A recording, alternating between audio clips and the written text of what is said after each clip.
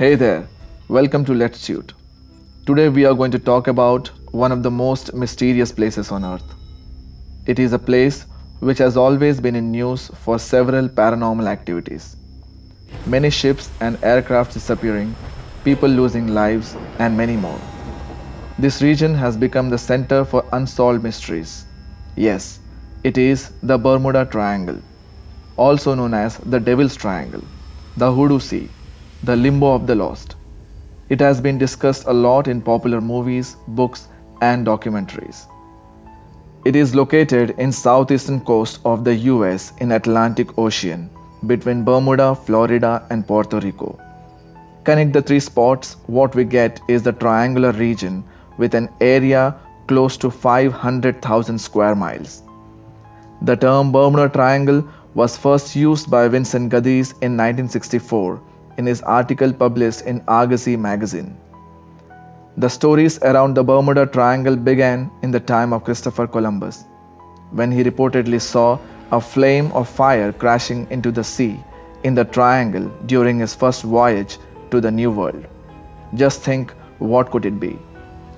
In 1945, 5 US Navy planes and 14 men disappeared in the area while doing routine training exercises. The US Navy investigated and ultimately reported the incident as cause unknown. This region has swallowed 75 aircrafts, 100 plus ships, and more than 1,000 human lives. The most recent incident took place on 28th of December 2020. A boat with 20 people on board left Bimini in the Bahamas. It was supposed to arrive in Lake Worth, Florida on 29th of December. The boat traveled through an area encompassing the Bermuda Triangle and went missing. The boat has not returned even now. The US Coast Guard searched at least 17,000 square miles and found nothing.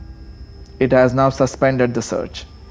The role of paranormal activities and the presence of aliens have been strongly suggested by those who believe something odd is happening, while many with scientific views disputed this argument, offering rational explanations to the phenomena.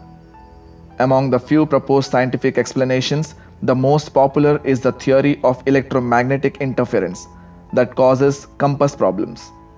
This theory claims that there is a very high pull of Earth's natural magnet which redirects the compass and other sophisticated equipments and disallows them to take their intended route through the waters. However, as no single theory could offer a concrete explanation, many still believe there is nothing strange with the region, as most of the incidents were inaccurately reported or fictionalized versions of the accidents. The most accepted theory was presented by a team of scientists from the University of Colorado in 2016. A team analyzed satellite images of this area and noticed a series of hexagonal clouds which they said might act like air bombs. These air bombs are believed to cause deadly blasts of air which exceeds a speed of 170 miles per hour.